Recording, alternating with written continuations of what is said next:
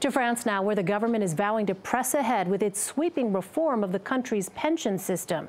That sparked outrage and new protests. Elaine Cobbe is in Paris. Protests in France turned violent this weekend as rioters again clashed with police. That followed a tense standoff last Thursday as almost 1 million people took part in demonstrations nationwide against sweeping reforms aimed at streamlining an unwieldy pension system that is almost $3 billion in the red.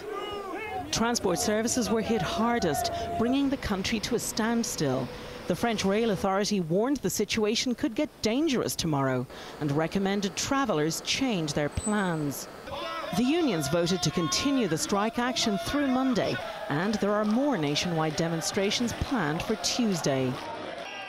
This is the weekend when the French traditionally start their Christmas shopping. But store owners around the country and stall holders at Christmas markets like this one are concerned they'll lose money if the strikes continue and people can't get around. The strike is not good for us. For us, it's very important, and I thought we would have many more people. Many see these protests as a rejection of French President Emmanuel Macron's policies. He says the pension reforms will go ahead, despite the unrest. Elaine Cobbe, CBS News, Paris.